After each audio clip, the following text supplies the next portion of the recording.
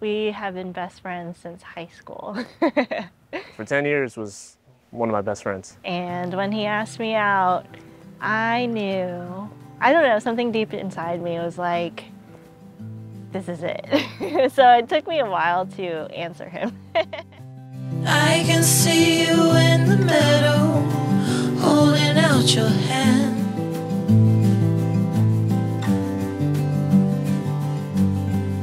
And will you meet me there tomorrow, where the sunlight never sets? Cause I'll love you in the end, the corners of the earth, where it starts to bend. She was one of my best friends. Like, you know, if I wanted to play video games with somebody, it was her. If I wanted to go out to eat, it was her. Like, anytime I hit up, all of my closest friends were all hanging out, you know, she was in that circle, so. I mean, I just knew that, like, he's somebody that would never give up on me, and I would never give up on him, because our friendship is just too strong, and that's something I never want to lose. So I think that, you know, that really solidified everything. Not that I knew I was going to get married to him in that moment, but, you know, I knew this was going to be different. There's a way that people kind of just gravitate towards her, and I think it's because she shows how much she cares first. Like, sorry. He doesn't realize how selfless he is, and he's so passionate about everything that he does, to the point where, like, he burns himself out, and I kind of have to remind him, like, hey, you can't do this with everybody. You can say no sometimes, and, you know, to bring him back down to reality. But I love that about him, and that he's a family person, you know, because I'm a family person, and he's just so funny, and he's cute. The first look, for sure. Yeah, that's the one that I've been thinking about the most. How I'm gonna react when I see her for the first time, that's the one I get the most excited for sure. Getting to be with him that whole day, like, I'm gonna try not to leave his side that day, aside from the bathroom. But yeah, just being with him that whole day, I think will be really fun. See, honestly, when she was in her makeup, in that white dress that we took all the pictures in and everything, it started getting a little real for me then. Like, I started feeling a little emotional seeing her just today. So I don't know how I'm gonna react, honestly. So I knew. I didn't know exactly what day, but he planned a whole weekend getaway, and he doesn't plan anything. So that really, you know, I was like texting my mom, texting my friends, like, hey, I think I'm getting engaged on this weekend, on this day.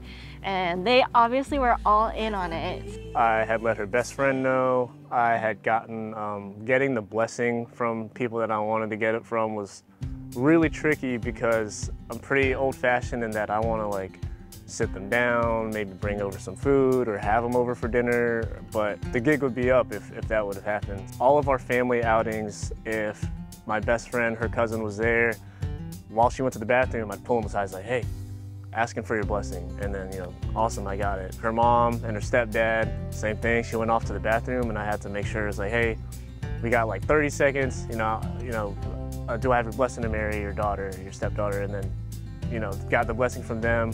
And then her dad and her little brother, same thing, where I had to be as covert as possible.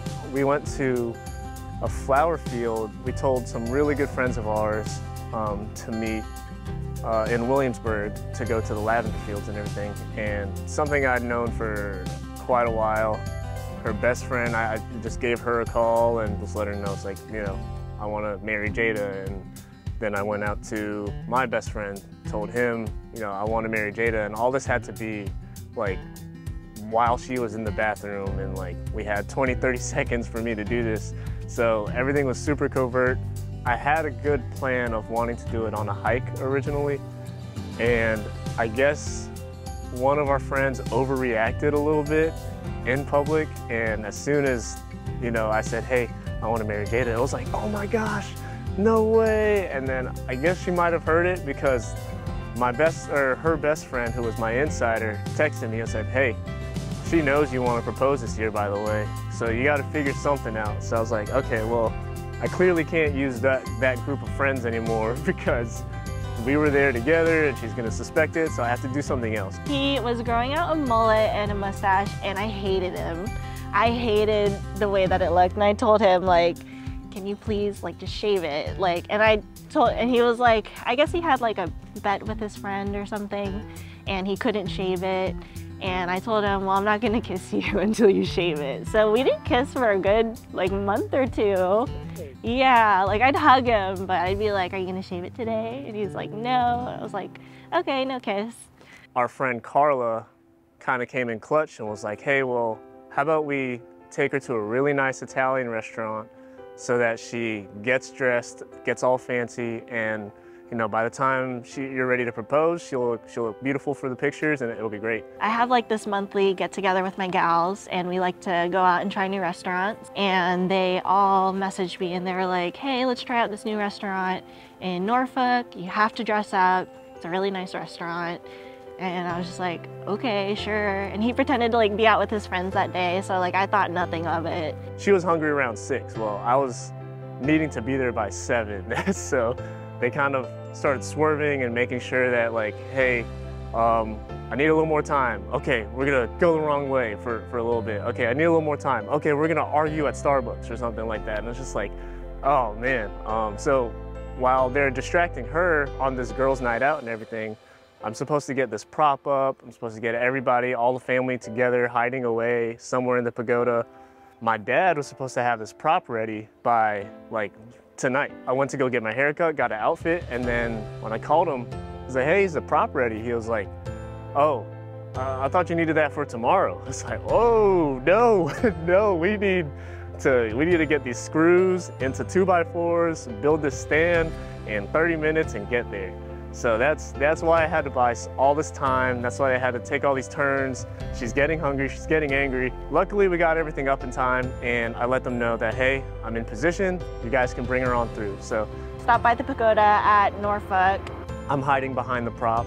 We are walking towards the pagoda, and I see all my friends like with their phones out. And I'm just like, oh my God, it's happening.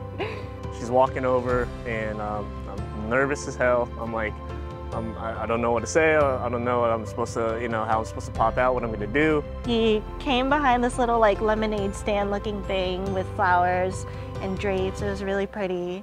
And I have all this tension built up, and you know, I pop out from the prop when she knocks on it, and he had no mustache, he had no mullet, and I was like, okay, this is it. I'm getting ready to propose, and I'm halfway down on the knee, and then we just heard a splash. My friend who was recording, she backed up a little too far and backed up into the pond, and all you hear was a big splash, like right before he took a knee. So the splash comes over, I'm like, oh, that's a really weird way for a goose to land in a pond or something. So we look over, our friend that was supposed to be recording ends up tumbling over the bridge, falls in the water. And it was great. There's a video of it, of me actually like getting down for a second and then looking over, it's like, oh. He had to stop asking me to marry him to make sure that she was okay. So we both ran over to her. This would be really unfortunate if we have to go to the hospital on the day I propose. So let's make sure she's okay.